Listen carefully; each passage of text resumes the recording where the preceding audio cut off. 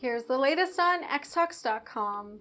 Kymriah and other CAR T-cell therapies developed by Swiss pharmaceutical company Novartis could soon be manufactured by Cell4Cure, a French contract development and manufacturing organization.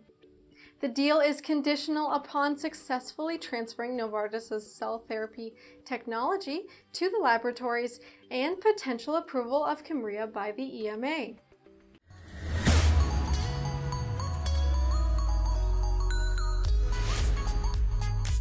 Hello, I'm Sarah Hand, Editor-in-Chief and Webinar Moderator for xtalks.com, and welcome to this edition of Xtalks Vitals.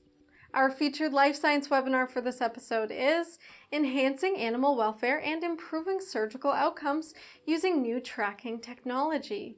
Click the link in the description below to register for this free webinar, and don't forget to hit the subscribe button on the bottom right-hand side of this video so you can always be up to date on the latest Xtalks Vitals episodes. Currently, Kymriah is produced in a Novartis-owned site in Morris Plains, New Jersey, which distributes the cell therapy to patients across the U.S. The FDA approved Kymriah in 2017 for the treatment of acute lymphoblastic leukemia and has since granted the drug maker a second indication in large B-cell lymphoma. Due to the highly personalized nature of CAR T-cell therapies, the technology transfer from Novartis to Cell4Cure isn't as straightforward as other contract manufacturing deals. T-cells collected from each cancer patient are shipped to the manufacturing site to be engineered to recognize an antigen present on tumor cells. The altered immune cells are then shipped back to the treatment center to be reinfused into the patient. If all goes to plan, Cell4Cure could be manufacturing Kymriah in 2019 for use in both clinical trials and commercial applications. According to Novartis, the EMA could approve Kymriah as early as August of this year.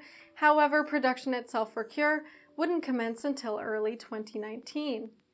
Currently, it takes between 2 and 3 weeks to engineer and return the T-cells to the patient from which they were originally harvested.